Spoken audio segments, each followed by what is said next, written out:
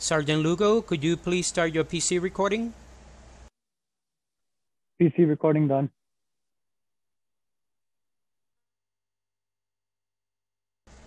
Cloud is rolling.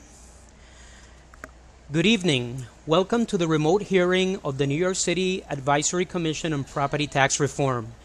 Everyone, please turn on your video at this time. Silence all electronic devices. All written testimony can be submitted at nyc.gov/propertytaxreform/testimony. Closed captioning is available by clicking on the live transcript icon on the bottom of the Zoom menu bar. Thank you. Chair, we are ready to begin. Thank you, Sergeant. Good evening, everyone. Today's Zoom hearing is the third of 5 borough-based hearings on the preliminary report of the Advisory Commission. Virtual hearings are also scheduled for the Bronx on June 14th and Manhattan on June 16th. All hearings will begin at 6 p.m. A Staten Island hearing occurred on May 11th and a Brooklyn hearing occurred on May 27th. If you are unable to attend your borough's hearings, please know that members of the public may attend any hearing regardless of their home borough. As a reminder, all people wishing to testify must register on the Advisory Commission's website at least 24 hours prior to the start of the hearings. Also, for members of the public who are listening who would like to submit written testimony, they may do so at any time at nyc.gov/propertytaxreform/testimony. 37 people have signed up to testify tonight, and 29 Queen residents have submitted written testimony, some of whom are also presenting oral testimony. Before we begin with the public testimony, I want to say thank you to all the members of the public who submitted written testimony, as well as those here tonight who are taking the time out of their schedules to testify on the Advisory Commission's preliminary report.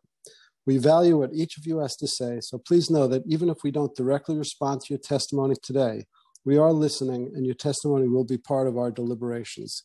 With 37 people registered to testify tonight, it's in the interest of time that we cannot respond individually.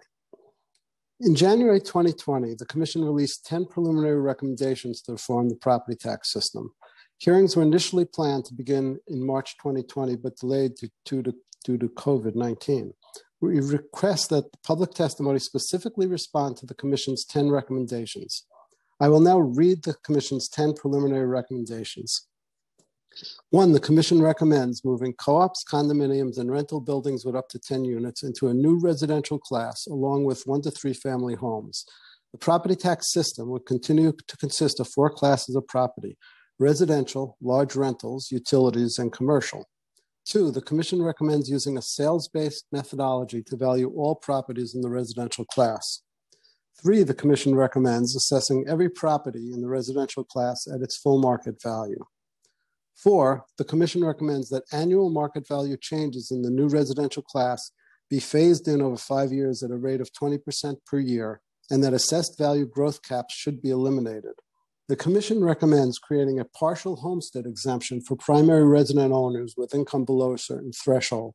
The exemption would be available to all eligible primary resident owners in the residential class and would replace the current condo co-op tax abatement. 6, the Commission recommends creating a circuit breaker within the property tax system to lower the property tax burden on low-income primary resident owners based on the ratio of property tax paid to income. 7, the Commission recommends replacing the current class share system with a system that prioritizes predictable and transparent tax rates for property owners. The new system would freeze the relationship of tax rates among the tax classes for 5-year periods, after which time the city would conduct a mandated study to analyze if adjustments need to be made to maintain consistency in the share of taxes relative to the fair market value borne by each tax class. 8, the Commission recommends the current valuation methods should be maintained for properties not in the new residential class, that is, rental buildings with more than 10 units, utilities, and commercial. The Commission recommends a gradual transition to the new system for current owners, with an immediate transition into the new system whenever a property in the new residential class is sold. And finally, 10, the Commission recommends instituting comprehensive reviews of the property tax system every 10 years. I'd now like to introduce to the public the other members of the Commission. We are going to go in alphabetical order as we always do, which allows Alan Capelli to go first, even though we're not on Staten Island. And Alan, I turn it over to you to say hello and introduce yourself. Even though I'm not on Staten Island, I have worked for the citizens of Manhattan, the Bronx, Queens, and Brooklyn as well. Very happy to hear your testimony. The system is inequitable. We're listening to what you say. We have sensible recommendations, but if you have better suggestions, we will follow them. So please let us hear them. Thank you. Thank you, Commissioner. And next up is Carol Carrican. Hi, good evening. Time. I'm sorry, I'm not muted anymore, I don't think.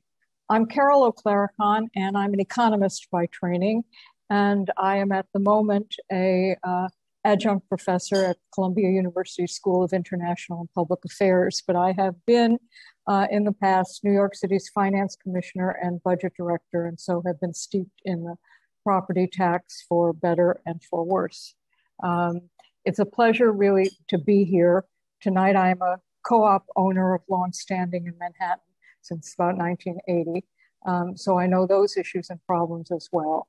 I have read all the testimony that's been submitted so far, and I look forward to hearing more from you. And I want to reinforce Alan's comment that we are listening very hard and paying close attention. And I thank you very much for your efforts by being here. Thanks.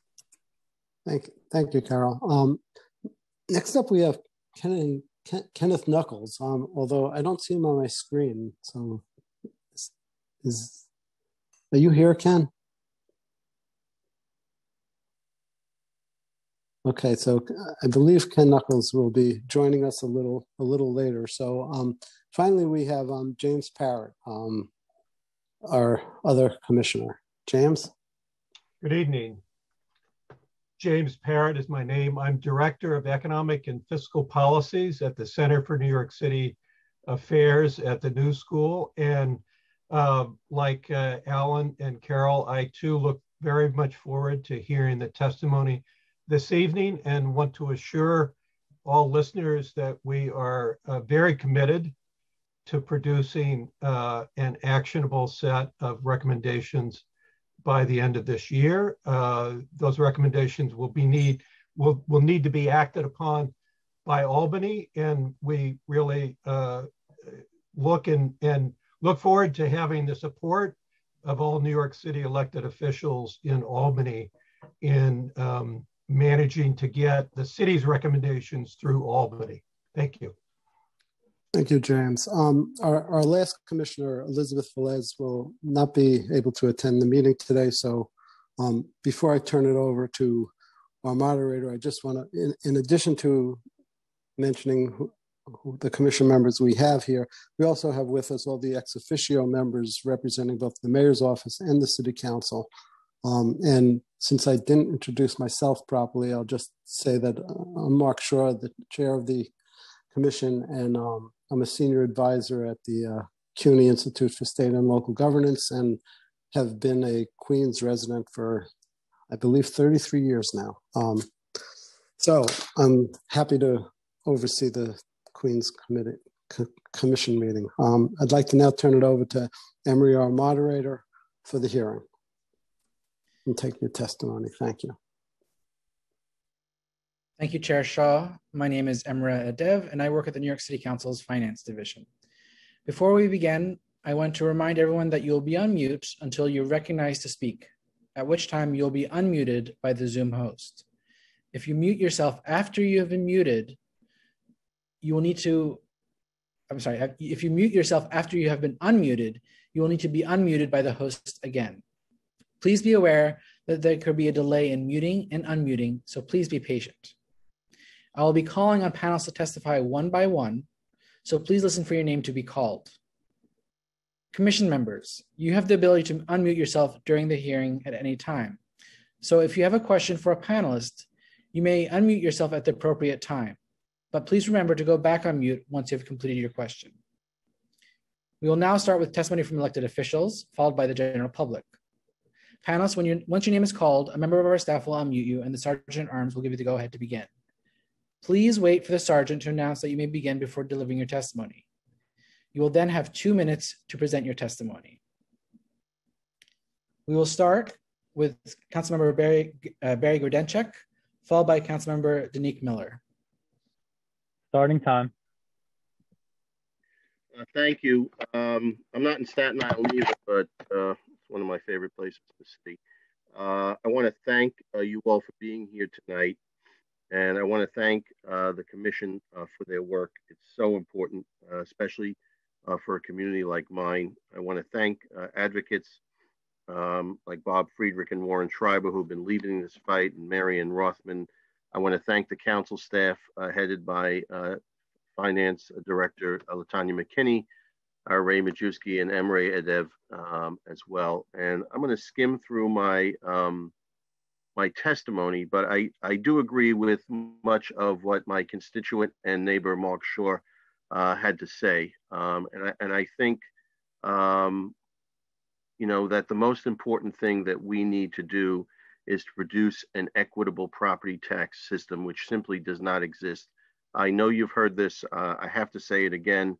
And I'm going to lead off with the, you know, I'm going to skim through it. I've consistently highlighted the inequities faced by owners of co-op and condo apartments far from the luxury developments of Manhattan and other parts of New York City. Units in Eastern Queens, my community, often start around $200,000 a year, offering affordable housing for teachers, police officers, and others working class and middle class New Yorkers. In addition, consider retirees whose decision to reside in co-ops and condos in New York City means that their pensions and social securities are contributing to a local economy rather than to those places with more hospitable climates, especially in the winter. While these affordable co-ops and condos can be bought at reasonable cost, they are burdened with property taxes that can be higher than those on $1 million homes. It's not unusual to find co-op and condo owners who are paying $5,000 or $6,000 a year for an apartment that would sell for $200,000 or $300,000. I get that much of what we need to do, or all of what we need to do. Time expired. Well, you're quick. I'm going to keep going though, because I know you won't shut me up. I appreciate that much of what has to happen at the state level. But when we talk about equality and we talk about equity in New York City, the one thing that is perhaps the most inequitable in terms of what everyday New Yorkers have to deal with, those struggling to maintain a household have to deal with, is the property tax system. And I know that you've worked very, very diligently to ensure that we get equity and we get fairness. And I know that this is going to have to go to Albany after this year. But I will be on the sidelines then as a private citizen, but I will be helping to lead the cheer for a property tax system that creates basic fairness in the city of New York. My written testimony has been submitted. I want to again thank you all for the work that you have done. I know that this has been a most unusual time for us, and that much of what we wanted to do was interrupted by the pandemic. I thank the commissioners, each and every one of them. I know this is not easy work, but I know that you, based upon the recommendations that you have made, you are taking it quite seriously. And with that, Mr. Sergeant at Arms, I will relinquish the balance of my time. Barry? Yes, Mr. Capelli. First of all, I'm a huge fan. Thank you. And I thank you for your public service. Thank you. The important thing here is that we had wanted to get this done earlier, but because of the pandemic, it's later in the season that we want it. So we need your help and your fellow legislators and advocates to push for reform later in the year, perhaps in the general election, so that we can get this accomplished. I'm available to you for whatever you may need. This is something that I have been working on with the council staff, with my constituent Bob Friedrich and Warren and others, Marion Rothman, to create equality. We have not been able to do that. And it's, you know, I often say that the least sexy thing that government does is the sewer system. You ever been to a groundbreaking or ribbon cutting for a new sewer? No, the answer is never. But if we didn't have sewers or they broke down, New York City would be uninhabitable about a day or two. Property taxes are not sexy, But when you get that bill and when Bob Friedrich or Warren has to tell their shareholders, sorry, there's nothing I can do about it. And then it gets even worse because sometimes, my staff and I have had to do workouts for $500,000 or more because there was a glitch in the computer system. And I see Commissioner Sharif Solomon is here, and I want to thank him, Department of Finance Commissioner. His staff has been most wonderful in that respect. But it's time. We can handle the glitches. What we can't handle is a system that is oppressive and does not treat people fairly. And frankly, in a city where most of my colleagues are talking about equity, the taxes on people of color are really wildly outlandish for the most part. So we need to change that. And again, I thank you. I'm available if you have any other questions. Okay, I thank you all, and I'm going to listen to the testimony for a little while. Thank you. Thank you, Councilmember Grodenchik. We will now hear from Councilmember Danique Miller, followed by Warren Schreiber. Starting time.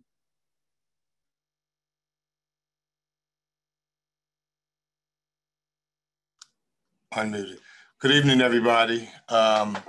Thank you to the commission for taking your time and gracing the great borough of Queens. And let me just say about this commission that it is long overdue. We've had a lot of dialogue in the council about tax reform, and we are very hopeful that in our demands for action that we get a commission, that we don't get the traditional we'll set up a commission to study, but not because we have some of my absolute favorite folks in there, starting with Commissioner Solomon and Mark and Professor Parrott and so many others. I'm confident that we can get to where we need to be. I understand that the mandate for fairness is a big part of this, but for me, being a part of a council and for most of us living in the city here where 74% of the folks are renters, it is very difficult to have this conversation amongst my 50 colleagues. Barry, a few colleagues in Staten Island, about 6 of us that make up the homeowner caucus.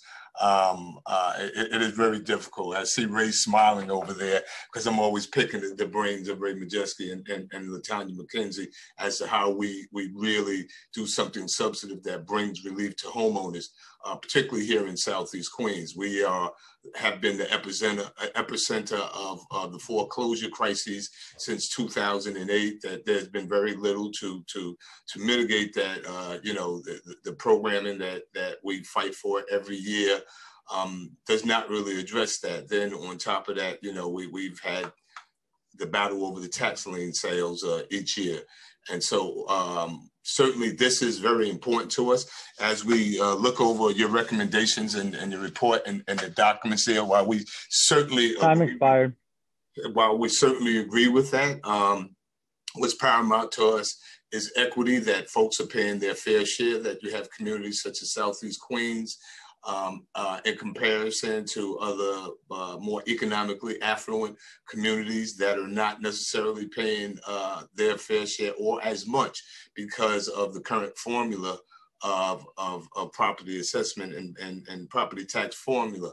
So we want to make sure that that is addressed so that people feel that they are getting the bang for their buck and the municipal resources that they and services that they deserve, but that we certainly want to look at a system that everyone is paying their fair taxes. Certainly, what we were able to do in the council to address the most vulnerable, the seniors over the past few years, the subsidies as well as the veterans. But there are so many homeowners that are really struggling that within the current system, that we have to do all that we can do. So I do have a statement that has been submitted that with some suggestions that I think go beyond what the 10 suggestions that we're focusing on this evening. And as Barry said, that will certainly, the homeowners caucus will certainly make itself available to make sure that whatever can be done to address this and make a more fairable, equitable, and more importantly, transparent system. I know the work that you've done over how the bills come out and how it's broken down, as well as the forums to give explanations to the constituency of how these bills occur is important. But I think that we can still do a little more to simplify it and make it a little more transparent. So with that, I just want to thank everyone, and I want to thank the folks from the community that have signed on as well to really be a part of it, because this is where the advocacy comes from.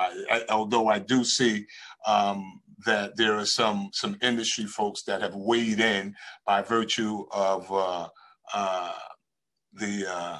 I think it's 4-10 on the cooperative, and others have not necessarily been addressed. And so we want to balance the scale and have as many ordinary homeowners weighing in and having their voices heard as possible. So thank you. Look forward to working with you. And I hope that you guys really take a look at our suggestions and our testimony. So have a good night. Thank you all. Thank you, Councilmember Miller. We will now hear from Warren Schreiber, followed by Robert Friedrich. Starting time.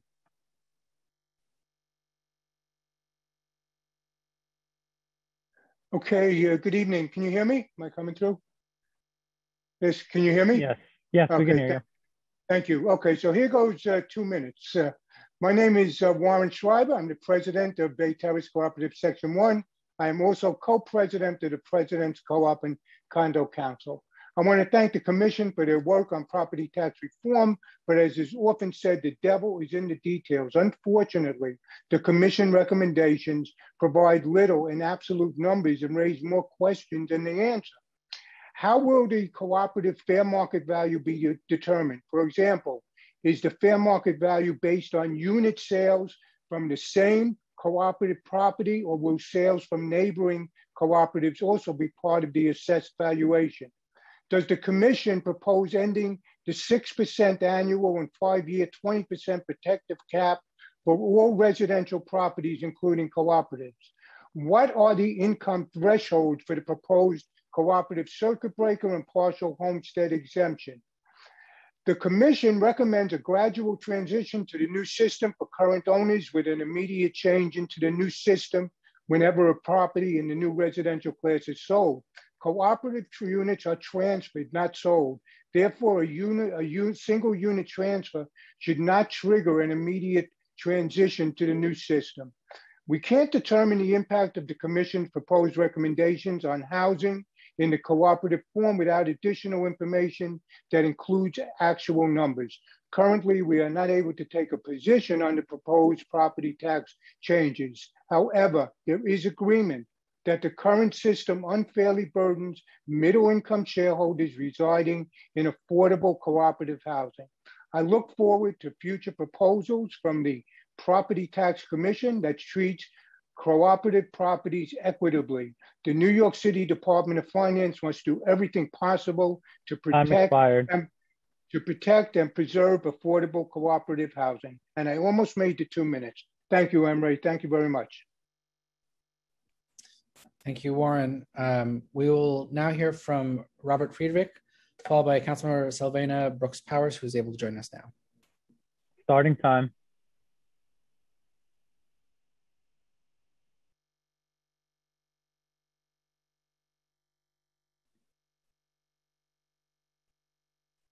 I believe we may have lost Robert Friedrich. He's back now. 1 second.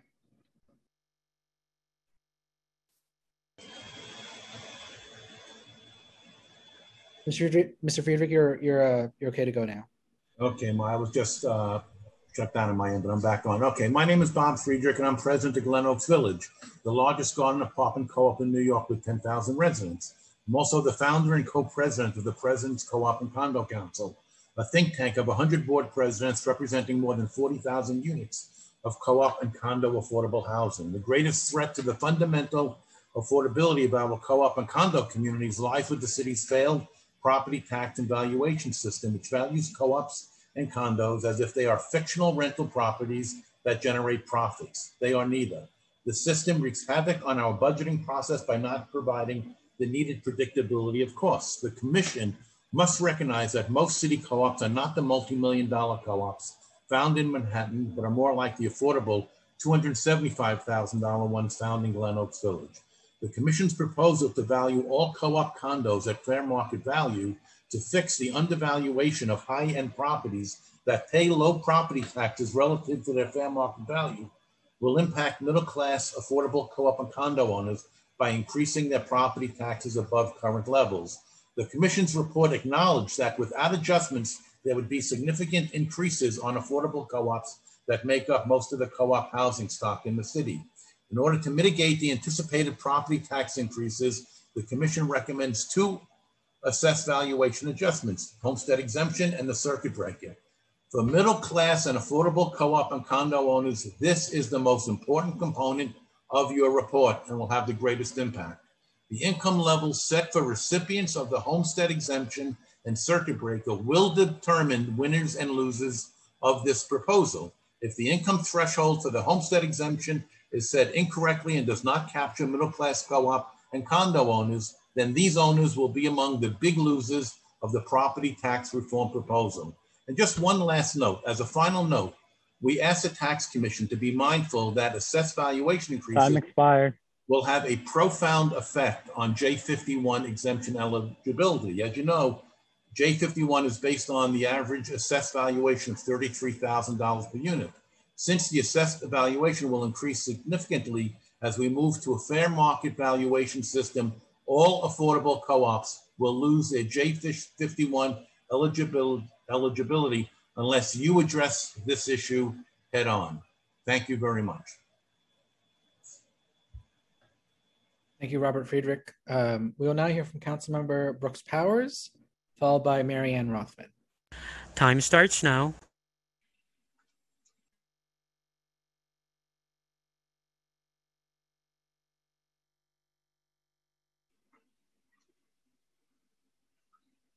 Thank you and good evening. First, I'd like to thank the New York City Advisory Commission on Property Tax Reform. This conversation this evening is super critical because, as we all know, homeownership remains the key to achieving the American dream. It is how many families have built intergenerational wealth, and the glaring disparity with the property tax formula has made it harder to accomplish. As the city begins to reopen from the pandemic and our economy strives to rebound, many New Yorkers are still reeling from having endured compounding crises over the last several decades. The cost of living has grown while wages have remained flat. I believe this report is well-intentioned and its recommendations target some serious flaws in the current system, allowing for communities such as the ones I represent to pay higher taxes while the value of their properties remain the same. We must shape a fairer system, one that is easier to understand, but when it comes to changing our property tax system, we need to be deliberate. Even the best of intentions can have unintended consequences. So I also want to be sure that these recommendations don't inadvertently put an undue financial burden on property owners. I would also implore the commission to further explore how we can offset what I have found to be a substantial burden on our seniors. Our older New Yorkers have spent much of their lives working hard to achieve home ownership, only to find in the later years the inability to pay their taxes on a fixed income. There needs to be true fairness with tax assessments, all while we create a relief valve for seniors and families under certain income levels from being adversely impacted. As I've said before, I'm encouraged by the initial work of this commission, and I hope that this preliminary report is just the beginning of your engagement with community stakeholders. We need to make sure that New Yorkers understand the full scope of these proposed changes, and I look forward to working with the commission to continue their outreach. And thank you. Thank you, Councilmember Brooks Powers. We will now hear from Mary Ann Rothman, followed by Gina Barros. Time starts now. Good evening. My name is Mary Ann Rothman. I'm the Executive Director of the Council of New York Cooperatives and Condominiums, representing hundreds of the housing cooperatives and condominiums in all 5 boroughs of New York City and beyond. Since 1990, when we founded the Action Committee for Reasonable Real Estate Taxes, CNYC has been advocating for fair, equitable, and easily understood property taxes for all of New York City. And I've been attending all the hearings that you guys are putting forth, commenting each time on a different one of the recommendations in the preliminary report. Today, I would like to comment on recommendation number 4, which calls for 2 things: the elimination of assessed value caps, and that the changes in market value be phased in over 5 years at the rate of 20% per year. CNYC agrees that assessed value caps have contributed to the inequities in our current system, as they have made it impossible to capture increases in areas where market values have climbed rapidly, while at the same time leading to unfairly high tax in areas where the market advances more slowly. Assessed value caps should indeed be eliminated from the new system. But because there are likely to be major changes in taxes for some New Yorkers as the new system is implemented, we would like to propose that the changes be phased in over 10 years rather than 5. We further suggest that this phase-in should continue to apply even as residences are sold or transferred. Any other treatment seems to us difficult to impossible to implement in housing cooperatives, where the property tax bill is levied on the cooperative as a whole and paid on a per-share basis by all shareholders as part of their monthly maintenance charges. Time. And fairness would dictate that the same procedure be used for all other members of the residential class as well. Thank you for this opportunity to express our views. Thank you, Marianne Rothman. We'll now from Gina Barros, followed by Matthew Joseph. Time starts now.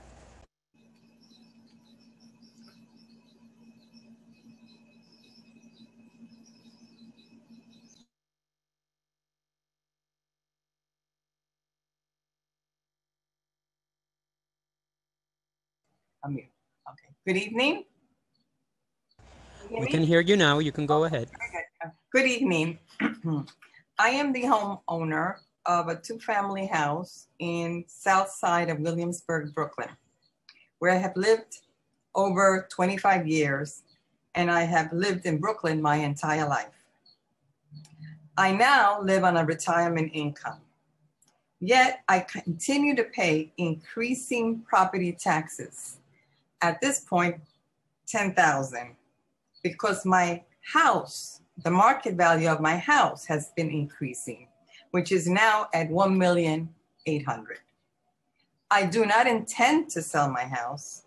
I intend to continue living here, which is my home. Furthermore, I intend to continue to provide my tenant with affordable housing, because this has been my tenant for 20 years. And I believe in affordable housing.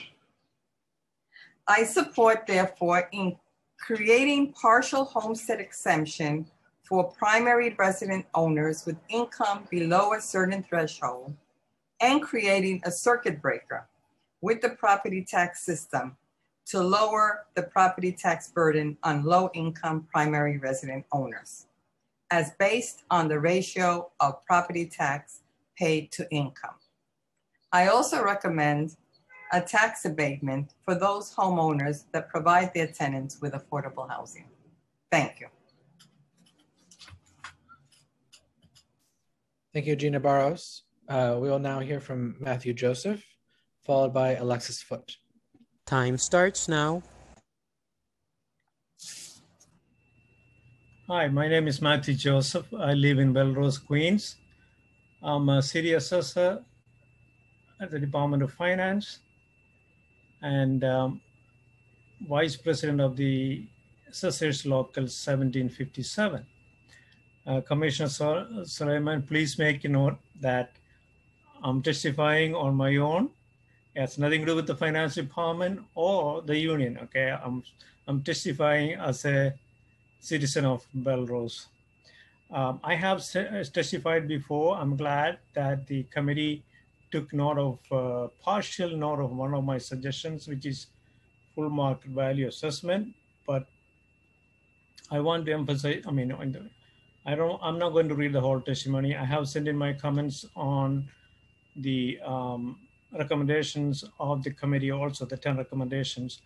But I just want to emphasize 2 points. One is full market value. I suggest that all properties should be assessed at full market value. And also, I suggest that we create a special tax class for one-family homes only. Residential one-family homes, owner-occupied. Okay, make note, owner-occupied only. Because as far as I'm concerned, 2 families and 3 families are income-producing properties. So they should not be grouped with one-family homes. So I thank you. That's all.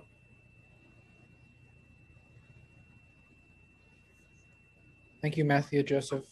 We will now hear from Alexis Foote, followed by Joanna Rock.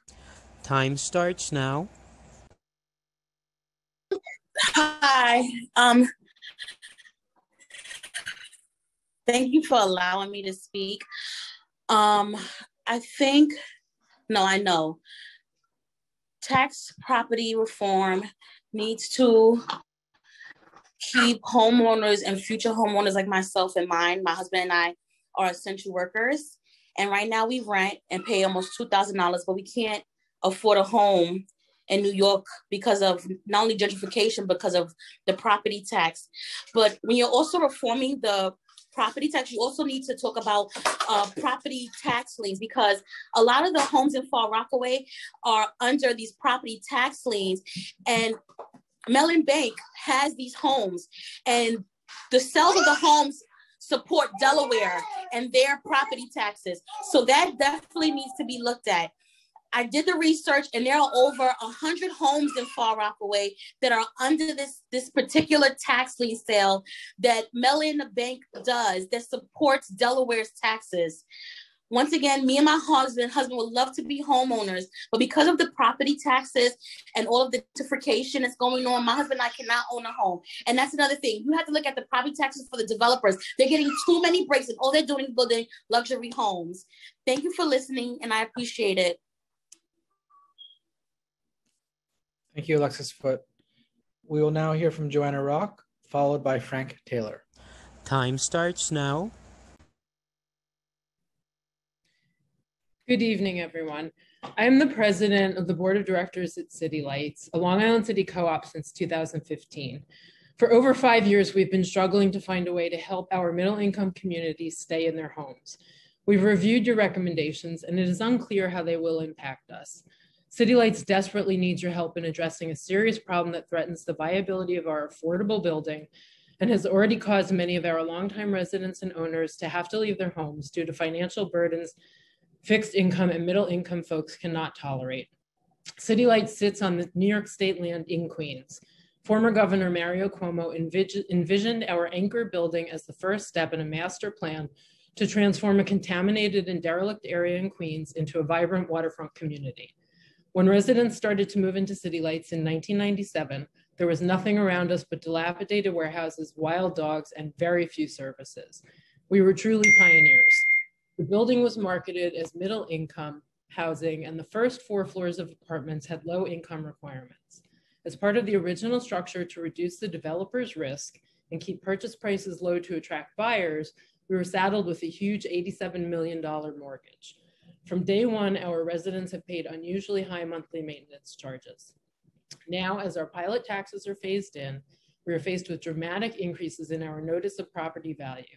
A year before the abatement ended, New York City Department of Finance doubled our assessed value. To give you an idea of the impact, the city and state are asking us to pay over 55% of the co-op's revenue in pilot taxes. Our assessment is higher than most New York City co-ops. This is not tenable. We are unusual for a co-op in that we are surrounded by newer, more luxurious rental buildings owned by national corporations. Our property tax is much higher than it should be because all of the comparables are these types of buildings.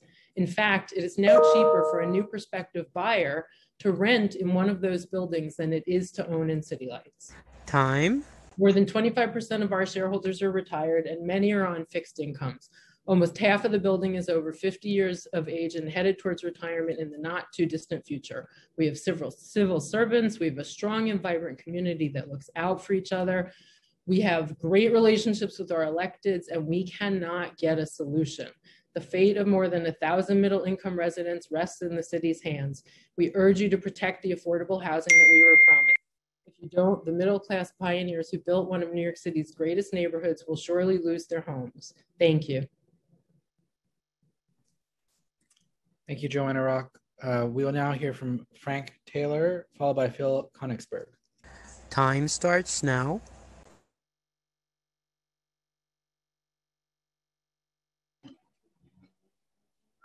Hello? I can hear you. Again. Okay, great. All right. First of all, I'd like to say thank you to everyone. I didn't expect to get a chance to speak, but I appreciate you allowing that. My name is Frank Taylor. I am a retired law enforcement officer from the city of New York. I am a World Trade first responder. I am the president of Ditmars Boulevard Block Association, and I'm also a member of the community board, which I saw Mr. Schreiber here earlier. He's of 7, I'm of community board 3. I'm not representing my community board though. I am representing my area. East Elmhurst is a great area. It was called North Beach at one time. It's off the water and it's a beautiful place to live. Until recently, we have been overtaxed over here for decades. I'd like to also thank Councilman Drum, also Mayor de Blasio. He also came and they both said that this is right, that there was a commission being started by the city council, which we never got an answer to. My neighborhood, East Elmhurst, basically Jackson Heights and Corona, you have a lot of senior citizens over in East Elmhurst who have served their country, either veterans or however they've served. It's a legacy housing where a lot of housing has been passed down from generation to generation. This is a situation that is untenable because over here we pay such high taxes and we can't even get our garbage picked up one time. There's schools built around here that are not servicing people from East Elmhurst because you have a bus system. So you know the kids are being bused in, which is great. But why are we paying for this? We need to pay for things that are needed in the community. We don't even have a hospital in this area. These are things that we need to fund. Our promenade, there's a project from Port Authority that's trying to be shoved down our throat to fix the promenade, to which we pay a lot of taxes to, and nothing gets done. I'd like to agree with one gentleman that said that there should be a separate status. There should be a separate status for one family houses that are single family houses, especially the retired individuals. As I said again, and I hate repeating myself, but I do appreciate you guys taking this up. I do appreciate the job that you guys are doing, but we need action now. We need action now. We are supporting the airport. We support Rikers Island and a whole bunch of other stuff over here, but nobody is supporting us. So I appreciate the council. I appreciate this commission. And thank you very much for giving me this time to talk. Thank you. Thank you, Frank Taylor. We will now hear from Phil Konigsberg, followed by John Prosida. Time starts now.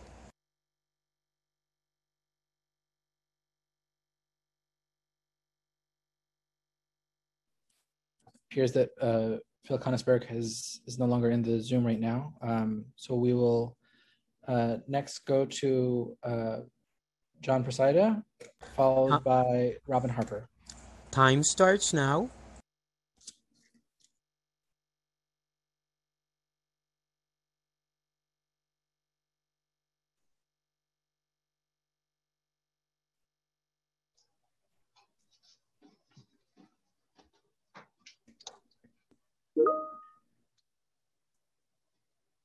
Mr. Prasad, you may start when you're ready.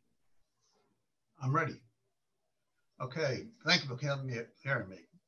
Mayor de Blasio declared that a real estate assessment is unfair, causing property owners to pay too much real estate taxes. Well, that's just not true. The current state law, S7000A/A9200, controlling real estate assessments, is a good law. It provides for protection against unfair increases in your current assessment while allowing for corrections to unfair assessments. The law is a result of the court decision made in 1975, called the Hellerstein decision, required the state to come up with a better way to assess properties. The simplest correction would be to reassess all properties at 100% of value. Simple, but disastrous. The Speaker of the House of the State Assembly at that time, Stanley Fink, thought that reassessing at 100% of value was a good idea and started to move to pass it into law. But 1,400 civic associations across the state opposed it. A 5-year battle ended in an agreement between the state Democrats, the state Republicans, and the coalition of civic associations, which agreed with, and the court that agreed with, all agreeing to the current state law as 7,092. I was one of 5 civic leaders who met in the Speaker's office and hammered out the agreed bill. Now real estate taxes in New York are getting unbearable, but not because of unfair assessments, but because of the mayor's out-of-control budget. Our state law does not protect New York City homeowners from an increase in tax rate because it is totally controlled by the mayor and the city council. Maybe we need a state law limiting the tax rate on homes, co-ops, and condominiums. What is really going on now is the mayor is trying to put the blame on the high real estate taxes on the state assessment law and away from his incompetence. Don't let him touch our law. Without the protections in S7000-9200, many homeowners will see huge increases in their real estate tax bills. These increases will be higher than they can afford and high enough to force them to sell their homes. And when they do sell their homes, because of the high tax burden, they won't get the price that they thought they could get. Time. The only correction I would agree to in our law is taking the co-ops and condominiums out of the commercial section and to create another section for co-ops and condominiums. The new section must have the same protections enjoyed by the 1, 2, and 3 family homes. Thank you. Thank you, John Prasad. We'll now hear from Robin Harper, followed by Councilmember Robert Holden. Time starts now. Good evening. My name is Robin Harper, and I want to thank you for this opportunity. My family and I own a home in Queens where we've lived for the last 20 years. When we bought our house, our taxes were of a reasonable amount. We expected a normal increase year on year of taxes, and we budgeted for that anticipated increase. We did not expect that our taxes would increase by 500% over the last 20 years. The market value increase for our home is less than double than what we paid. Let me repeat what I said before. Our property taxes are 5 times as much as they were when we bought our home 20 years ago. That's not a normal increase. I understand under this proposal that our taxes may double. There is already fair market value through the property tax algorithm. Do not lift the cap or people will lose their homes.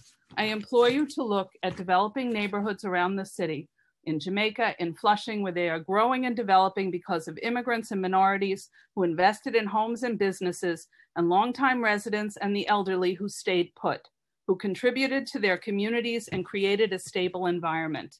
We planted roots in our communities that others abandoned. We bought our homes expecting a reasonable tax bill. This proposal has the propensity to destroy neighborhoods by massively increasing taxes and forcing immigrants, minorities, longtime residents, and the elderly from their homes, creating more homelessness and unstable communities. No one planned for these kind of tax increases that you are proposing. These increases will price people out of their homes. Yes, it's abundantly clear that the city needs money, but the only people to benefit from this proposal are the developers who are licking their chops at the prospect of the houses that are soon to be lost by immigrants, minorities, elderly, and people like me who didn't flee the city when services declined and the quality of life was in question. We stayed put, we invested, we raised our children here, and we contributed to our communities. Time. You want to punish us for believing in New York City. Find another way to raise capital. Property taxes are regressive measures that hurt those most likely to invest and stabilize the city. This proposal will hurt the very communities the city keeps insisting it needs. Thank you very much. Ms. Harper? Ms. Harper, could you send us your current tax and the prospective increases so we can look at that? Sure. Sure thing. It's a matter of public record. Thank you. To whom do I send it? Ms. Harper, if you submit testimony on the Property Tax Commission's website, the Reform Commission, you can include a document that outlines more specifically your property and the tax increase that you are worried about. I can send you 20 years worth of data showing exactly year-to-year increases. It's shameful. Thank you. Thank you very much. Thank you. We will now hear from Councilmember Robert Holden, followed by Nancy Silverman. Time starts now. Thank you for giving me the time to speak today, and thank you all for your work on this. As council member with many homeowners in his district, this issue is of personal importance. To build an inclusive economy, you must have a middle class. Ownership is key to economic mobility and financial stability. During my time in the council, I co-sponsored 2 bills to alleviate property tax burdens. The first, Local Law 42, increased the threshold for when a property owner was required to provide a certified statement of income to receive an assessment reduction by the Tax Commission. This eliminated needless paperwork and regulations for owners whose property was valued at less than $5 million. Additionally, I sponsored Local Law 45, which is legislation that allows property owners with tax arrears to enter into an installment agreement to offer to pay off the debt over a period of 10 years with $0 down. Getting those bills passed was not easy, and efforts to lower property tax rates often come up short. So I thank the Commission for tackling this difficult issue. While the Commission's report is only preliminary, I am concerned about eliminating all assessed value growth caps for new home buyers and the immediate transition into the new tax system whenever a residential property is sold. While I understand the Commission's goals of having tax assessments better reflect real property values, eliminating all growth caps could drive down the value of the homes for current owners. If a current homeowner is paying $7,000 in taxes every year, but the new homeowner will pay $15,000, the value of that home will undoubtedly decrease to the detriment of the current homeowner. Additionally, homeowners who purchase property on a 30-year plan need to forecast their expenses. Older adults who are on a fixed income need to be especially protected from tax increases that would force them to sell their homes. Finally, I will remind everyone listening that the Commission that the mayor and the city council have within their power to lower property tax rates. Unfortunately, Mayor de Blasio focused on needless spending, such as the failed Thrive NYC, instead of lowering taxes for hardworking New Yorkers. The next mayor and city council needs to lower property tax rates for our middle class homeowners. New York should not be a place where you're either struggling or rich. We need to attract a strong, vibrant middle class that can afford single family homes. I urge the Commission to keep the middle class at the forefront of their minds as they work on their final report. Thank you so much, everyone. Thank you, Councilmember Holden. We will now hear from Nancy Silverman, followed by Lynette Townsley. Time starts now. Thank you. My testimony is a little bit off topic, but it is also about equity. Thank you, Congress, the union representing the 30,000 faculty and staff at, sorry, I think I'm going to turn my camera off because my internet is breaking up. I'm here as a member of the Professional Staff Congress, the union representing the 30,000 faculty and staff at the City University of New York, CUNY, as a professional staff member at the Graduate Center of CUNY, and as a resident of Queens. We want to call your attention to a significant source of untapped revenue from the property tax exemptions given to private universities in New York City, specifically New York University.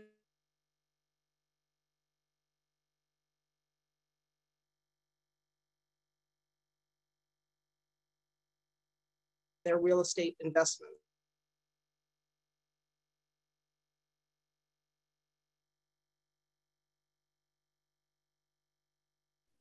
$174 million, according to the Department of Finance formula.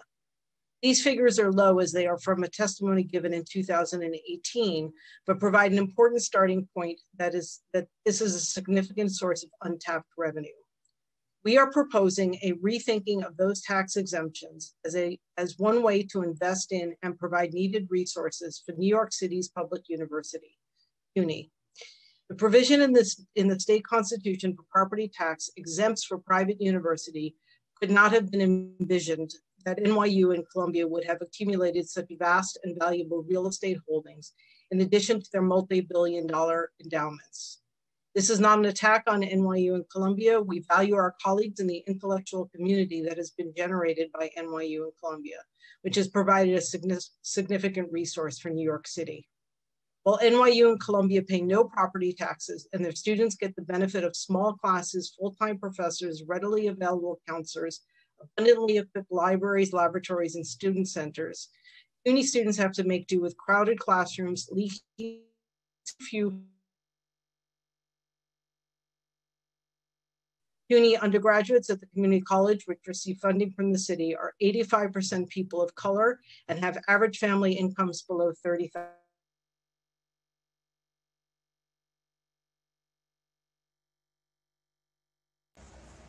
Time. Excuse me, Ms. Silverman, I wanted to assure you that even though your internet cut in and out, your testimony, I read your testimony today, so it's on record, and also so is on record testimony by similar colleagues of yours who testified in both Staten Island and Brooklyn. Okay. I appreciate that, and I had 2 more sentences, and since every other person went over their 2 minutes, I'd appreciate if I could finish those 2 sentences. I'm sorry, I thought you were done because I couldn't hear anything.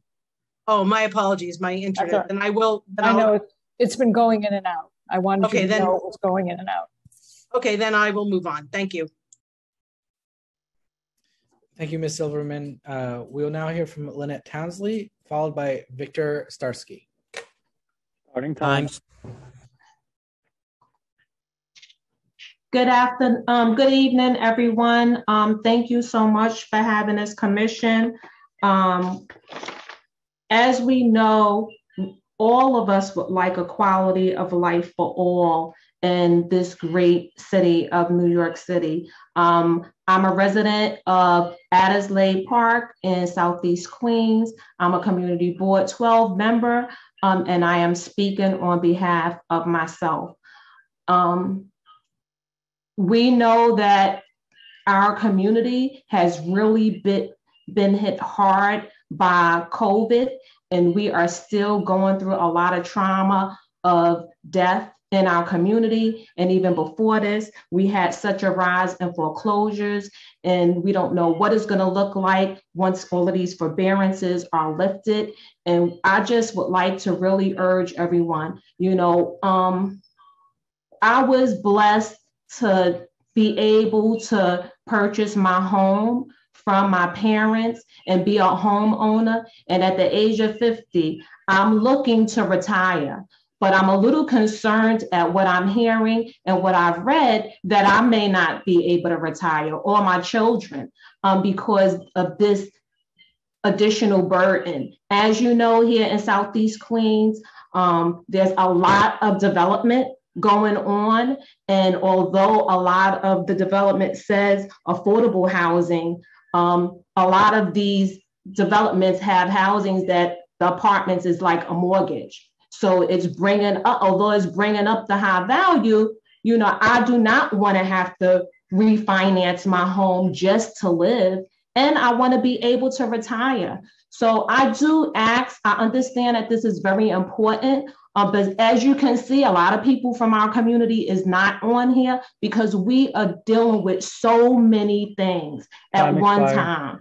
So please, please, thank you for having this, but please come back to our community, especially Southeast Queens, where there are a lot of single family homes, and allow us to have this discussion together so that we all can live in a city that has quality and safety. Thank you so much. Thank you, Lynette Townsley. We'll now hear from Victor Starsky, and next up on deck after that, please forgive any mispronunciation of this name, but Oluwafemi Okiowo. Starting time.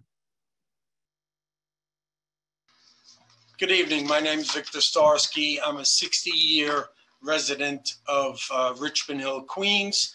I'm also a proud homeowner of a Queens Mark house in North Richmond Hill, which was just designated a historical district. Most of the homeowners on our block, we're a small block of 14 homes. Most of us are retired, senior citizens, handicapped, disabled, on fixed income. Changing the tax structure by imposing a 20% per year increase on the market value of residential homes is criminal. This would force people out of their homes. To lump everyone into a property tax reform to remediate this inequity would punish those who have been paying their fair share all along. Some residents, such as Park Slope, Williamsburg, some areas of Williamsburg, Bedford-Stuyvesant, have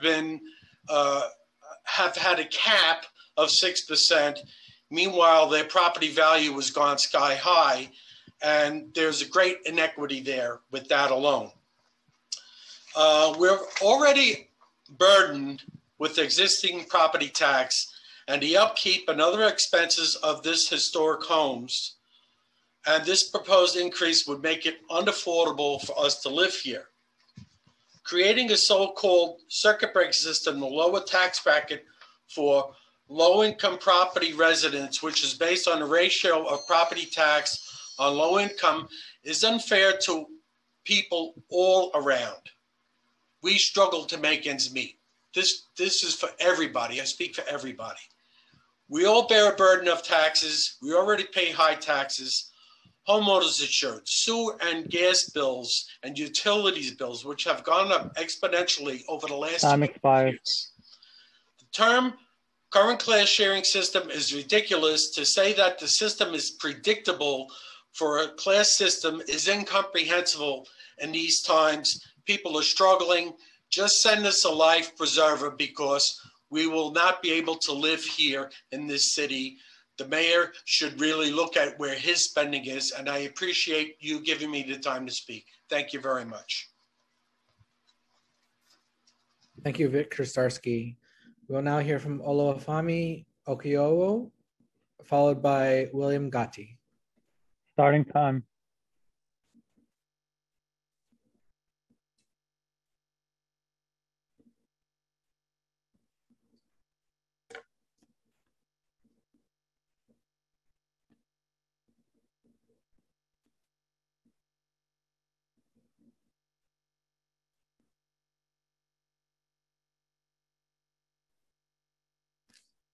Oluwafemi, if you are there, please unmute yourself. You can testify at this moment.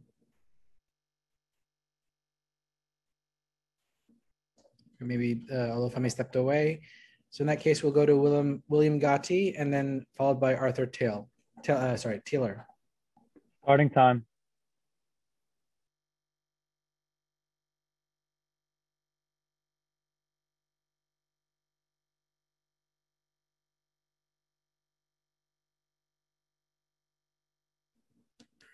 Apparently William Gatti has also stepped away. So we'll go to Arthur Taylor, followed by Mark Anaya. Starting time.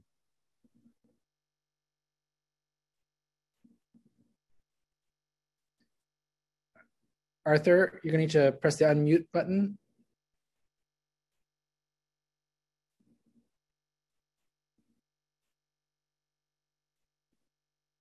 Should see a notification asking you to unmute. There you go. All right, thank you. All right, my name is Arthur Tyler, and my internet is also going in and out, and you called me just back in. We appreciate the commission commitment to the basics and a fair and equitable system. And I'm speaking on behalf of Queens Community Board Number 3.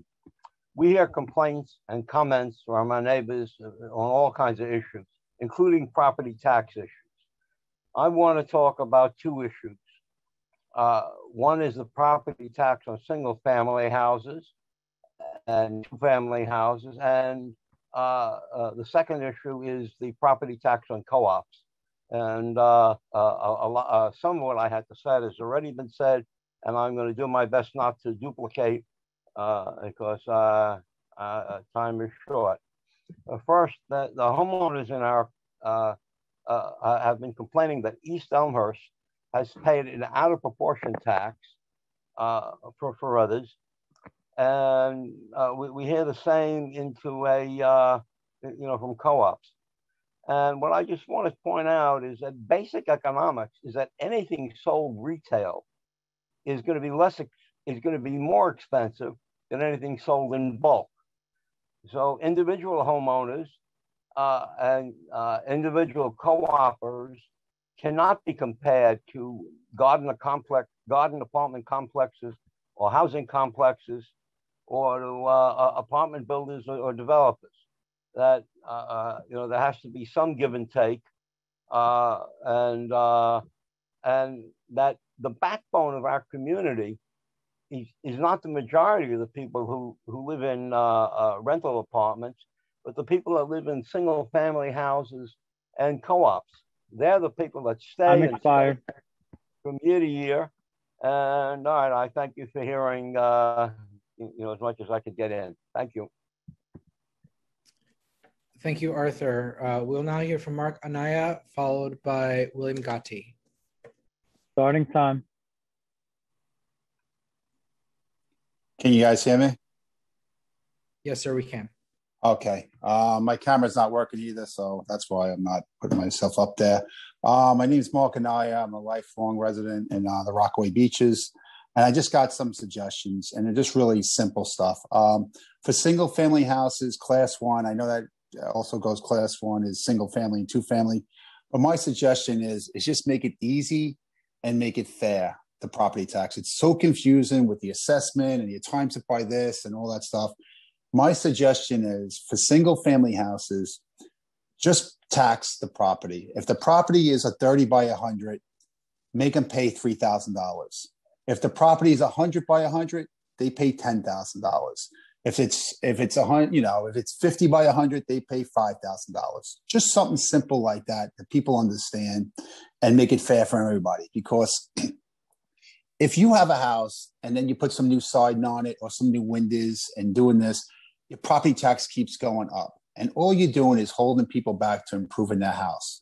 They should be rewarded when they fix up their house or their landscaping or do a new driveway, because they're stimulating the economy. They're making the house more efficient, more green, and it looks better for the neighborhood. But what we're doing is we're penalizing them people. We're adding more property tax. It ain't house. This is house tax, actually. So my suggestion is tax the property for single family houses. Make it simple. You own a 20 by 100, $2,000. My other suggestion is maybe a rebate you give for all this pandemic going on for the first responders and essential workers. I know you got stuff for veterans, and I know you got other things for senior citizens, but maybe you can give a rebate or a tax abatement, not a tax abatement, but a rebate for first responders, essential workers, people that work through this whole thing and keep the city going. But that's my suggestion, to make it simple. I've been paying the house tax. And it's really difficult to understand what you're paying with all these times in and assessing and all that. But thank you for listening to me. And please take my suggestion for single family house. Make it simple. Thanks for listening. Mark, I just want to say thank you for your testimony, and I agree with most of what you said. Thank you. No, thank you. And I maybe this will happen just for single family houses. You know, I know big corporate buildings and that's something different. But like you said, senior citizens, they're on a fixed income. It's a single family house. These people can't pay these $10,000, $20,000, $15,000 property taxes. You're running them out of their houses. It's a shame. But thanks again, and be well, everybody. Thank you, Mark. We'll now hear from William Gotti, followed by Walter Weiss. Starting time. So thank you for this great opportunity. I want to thank the Commission for your valuable input and valuable time.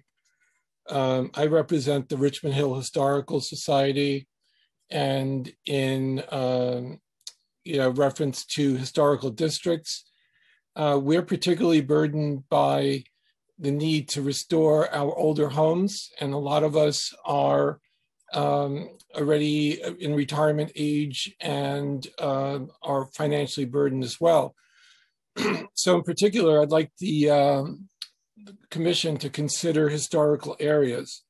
I did submit a written testimony, so I won't repeat it because it would be a waste of time. I've heard a lot of the other testimonies. I concur with Robin Harper's testimony and also with Commissioner Holden's testimony.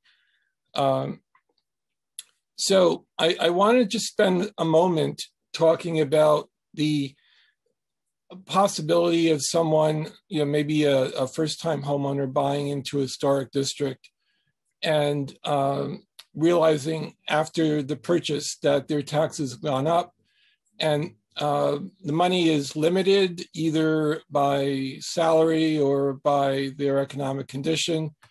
They can't afford to fix up their property. It can cost a considerable amount of money to do that. And as a result, historic districts will go in disrepair.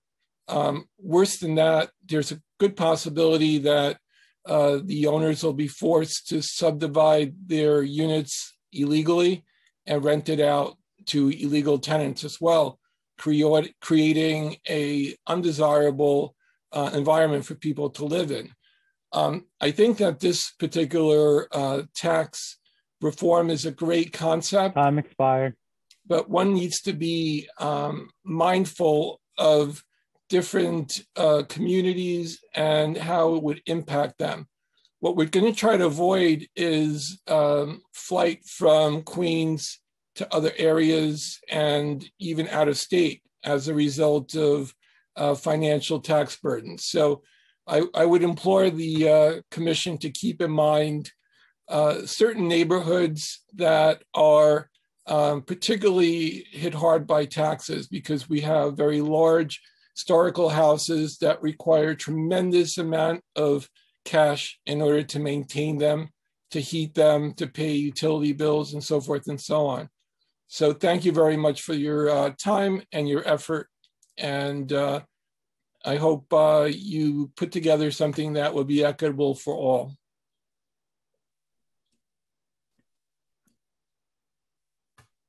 Thank you, William. We will now hear from Walter Weiss, followed by Rosario Sinisi. Starting time.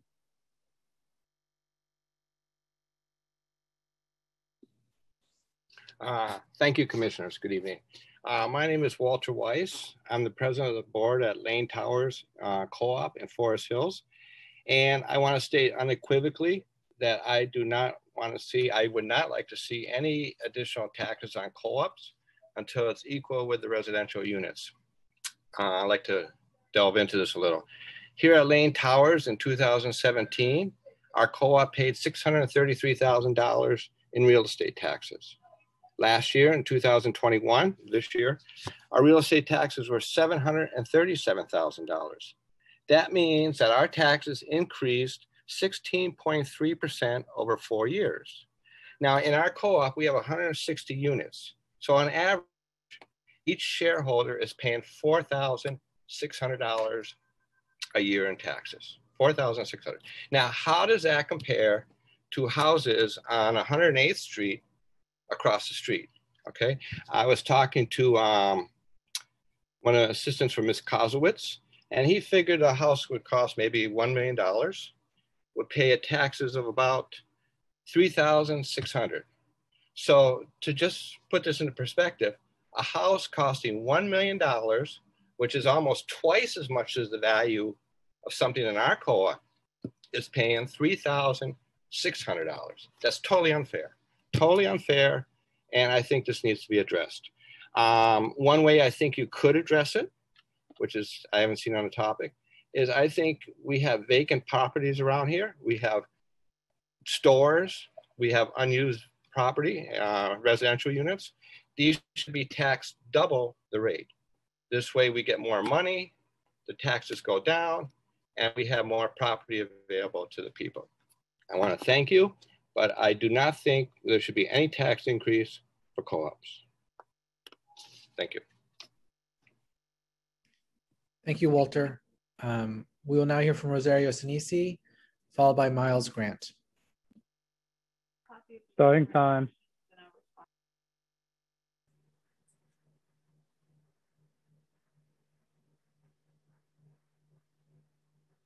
Can you hear me? We can hear you. Okay. Thank you. I testified at the Commission's May 27th hearing, and I submitted 17 pages of written testimony in support of my oral testimony. The Commission's online text regarding hearing registration states, quote, "Please be advised that any personal information you provide in your commentary or testimony will be publicly available and remain part of the public record," unquote. I was contacted by an individual who listened to the May 27th hearing requesting a copy of my written testimony. I am also interested in reviewing written testimony of others.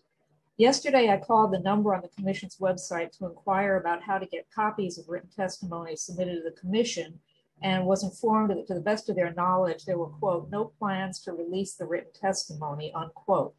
So I would like to know whether that testimony will be produced in response to FOIL requests, and if not, how one would go about getting access to that documentation, which the Commission has stated it considers in making its recommendations. Thank you.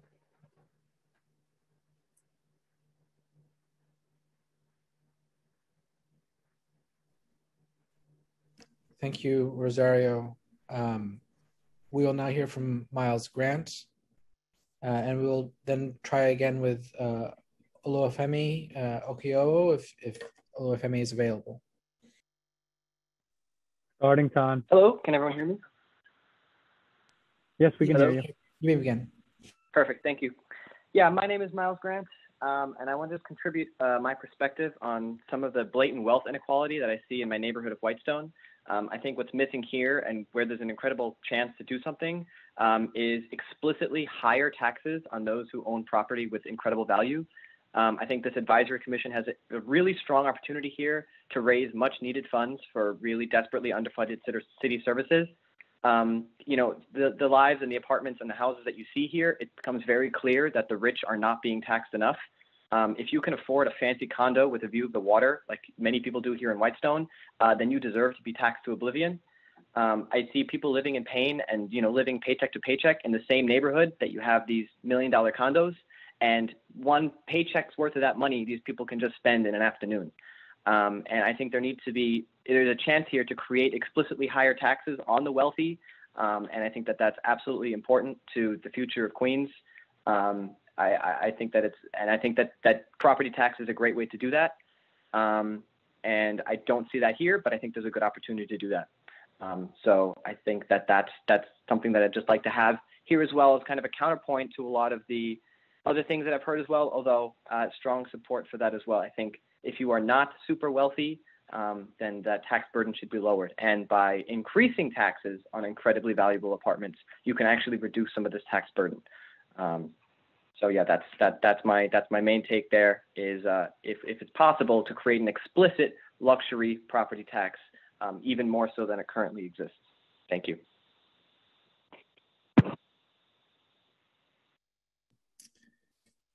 Thank you, Miles. We will now hear from Oluwafemi Okiowo. Starting time.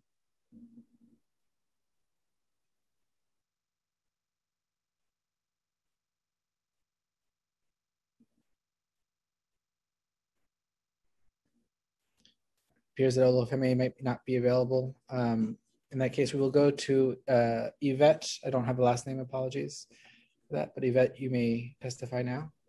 Starting time.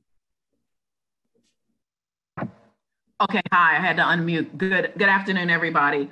One of the reasons why I asked to speak is I'm a resident of I live in Laurelton. And when I read the report, one of my concerns in the report that it does not really discuss the disparity with regards to the tax base and rate from one community to the next, although it's the same homes. So for instance, in Bayside, the same builder, same type of home is valued at X amount of dollars, and they are actually paying lower taxes than in my area with the value is lower, deemed lower. And that wasn't really addressed in the report, and I'm not sure exactly why, but it needs to be something that's addressed across the board because the disparity has been going on for years. I've owned my home for over 30 years now, and I've seen nothing but my taxes go up. And it's not clear on how the assessments are done. Every year I get an assessment value, but I have no idea what exactly they assess to come up with this value so that my taxes are increased every year. In addition, the appeal process is not clear either. And that's something that needs to be very clear. And not for nothing, I'd like to know the results of who appealed, who won versus who didn't win and why, because that hasn't been cleared at all. And I know I have 35 seconds left, but that's something that I wanted to speak about. And thank you. Thank you, Yvette. If there is anyone in the Zoom room right now that has not testified but would like to do so, please use the raise hand function and we will call on you.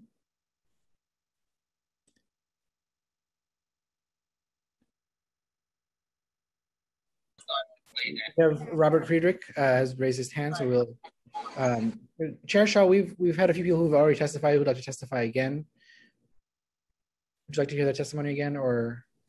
I'm okay as long as they keep their comments to a minute or so. Thank you. All right. All right. So we'll hear from Robert Friedrich, followed by Lynette Townsley. Starting time. Robert, hold on one second. You're not unmuted.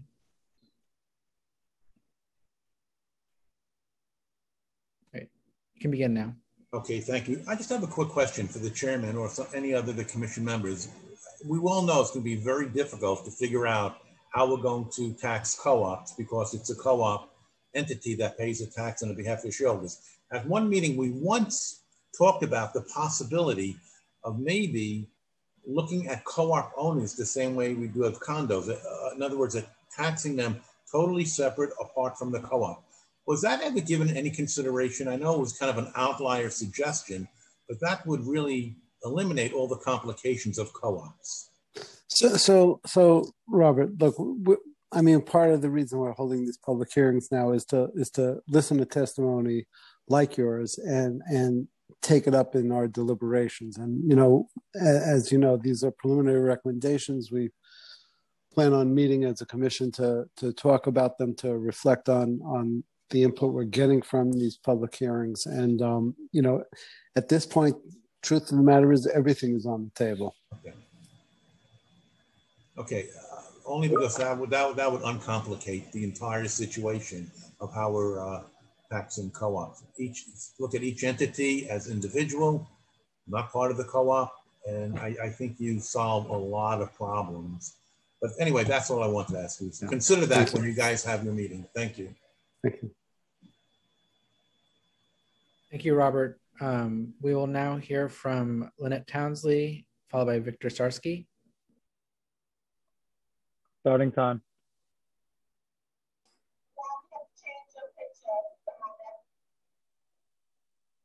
Lynette, you're unmuted. You may start. Are you calling for Lynette Townsley? Yes, we are. Okay, she's on another Zoom, but I am the chairperson of Community Board 12. Lynette is one of my committee members. May I speak in her place? For a quick minute, yes. Okay, then I would, like Lynette stated previously, I would make the same request. Can you please come back to Community Board 12? This topic on the tax reform is extremely a dire topic, very serious to our community because we've been hit so severely with the foreclosure process. And we really would like for you to come back and speak to us, and so we can get the community to come out as well, because a lot of people are not aware of this. And we would like to give our input. Thank you. Thank you. Oh, by the way, I'm Reverend Thorpe from Community Board 12. I am the chairperson. Thank you, Reverend. We'll now hear from Victor Starsky, followed by Rosario Sinisi. Starting time. Thank you once again. Big problem here, which hasn't been mentioned. Speculators buy up homes. A lot of these speculators are from out of the country, hiding the money from their governments. They put people in the houses. They pay over the asking price. The people who are selling are getting over what they deserve. And the young people and the retired people are having trouble buying a house or remaining in a house because there's sheerly profit that is going on. Not people like myself and my neighbors who have been on the block for 30 to 60 years, and we want to stay, but it's almost going to be impossible to stay if this goes through. Thank you very much. Thank you, Victor. We'll hear from Rosario Sinisi, followed by Joanna Rock. Starting time.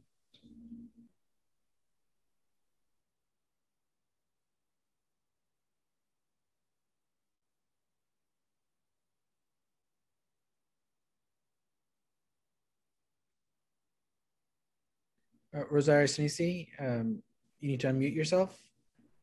Can you hear me? We can hear you now. Okay, sorry. I just wanted to follow up on what I had asked before. It was a procedural question having to do with accessing the written testimony that's being submitted. Could somebody please get back to me and let me know? I realize you may have to consult with others to give me an answer, but I would really appreciate it. Right. We will. Okay, thank you. Thank you. Thank you, Rosario. We'll now hear from Joanna Rock, followed by Yvette. Starting time. Yeah, I just wanted to say that I agree with that suggestion to look at co-ops the way you look at condos.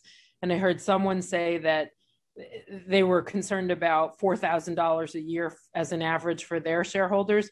Ours is going to be $10,000 to $12,000 in a year when we're at full phase-in. So the numbers here are absolutely astounding for middle income, and there needs to be a better way to make this more fair. Thank you. Thank you, Joanna. We'll now hear from Yvette. Hi, I just really want to. Thank you. I just want to follow up with really finding out, how do we find out about the assessments? Who is responsible for them? How are they done? And what are the parameters that are used to make an assessment for your property? And who can get back to me with that? Because I really would need to know that information. And Right. there's a disparity in how a property is assessed, and that hasn't been dealt with. And I'd like to have additional information on that. Thank you so much. Right. Those issues are all come out of and are responsible from the perspective of the Department of Finance. So they will and can get back to you. You know, the deliberations we are having here is how to change the law about how we do these issues going forward. So thank you.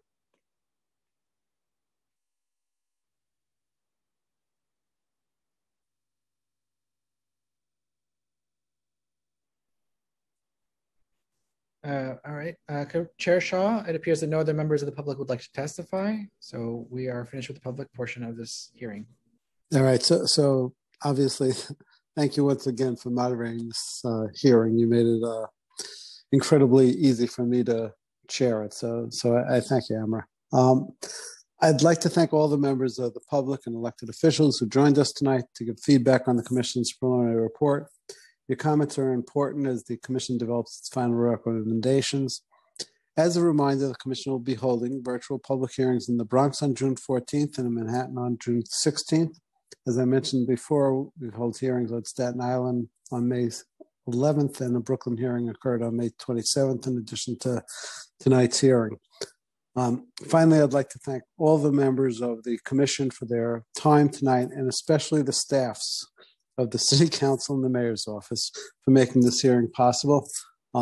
So good night, everyone. Have a good evening. And for those that want to watch the Islander Boston games, we finished just in time. Thank you.